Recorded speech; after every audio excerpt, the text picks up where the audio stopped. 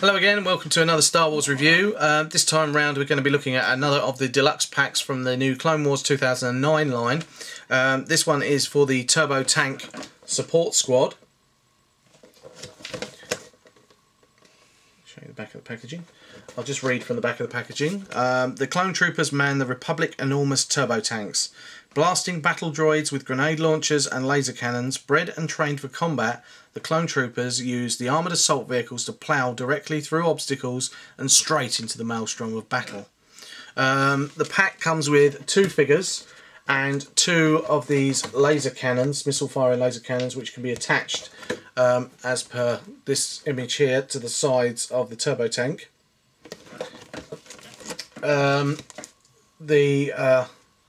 The pack itself, it was quite pricey. I mean, it's £23, which is for 2 figures and 2 weapons is a little bit sort of on the upper bracket of what it should be. The pack converts into a diorama, which shows the Felucia.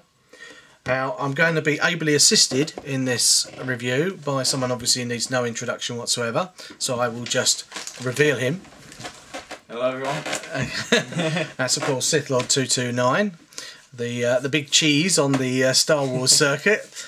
And he's going to help me review these pack today. And first of all, we'll look at the figures.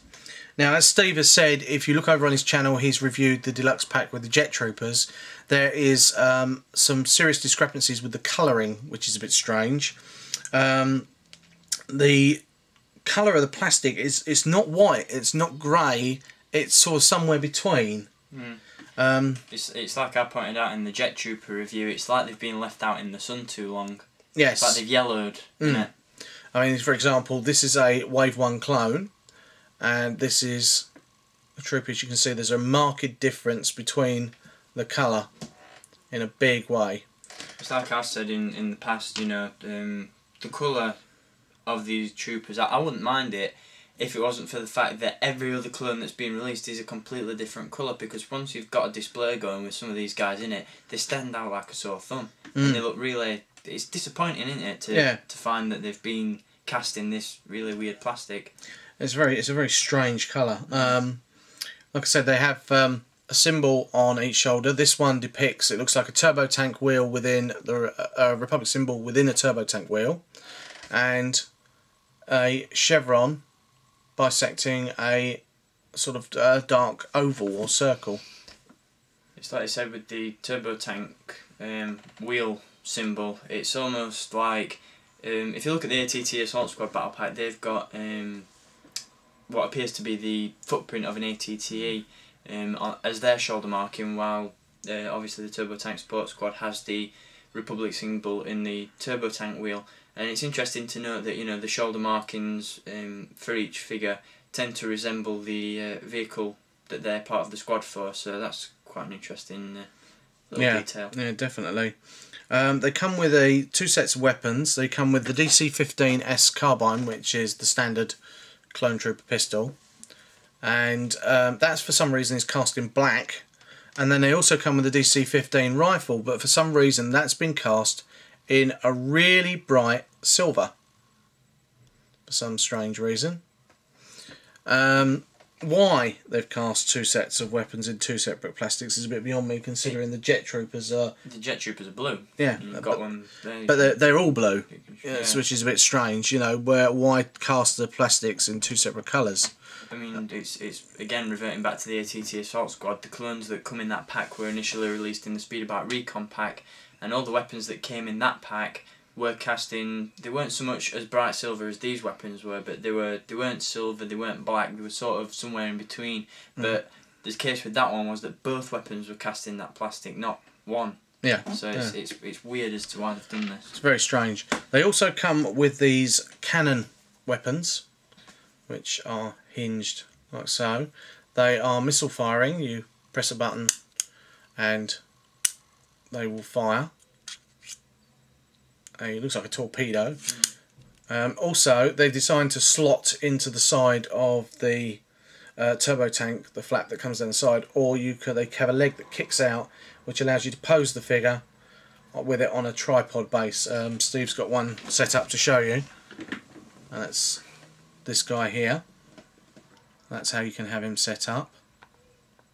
This is good if you know if the the turbo tank is a little bit out of your price range, you know, because I mean the price they're asking for that vehicle is just ridiculous.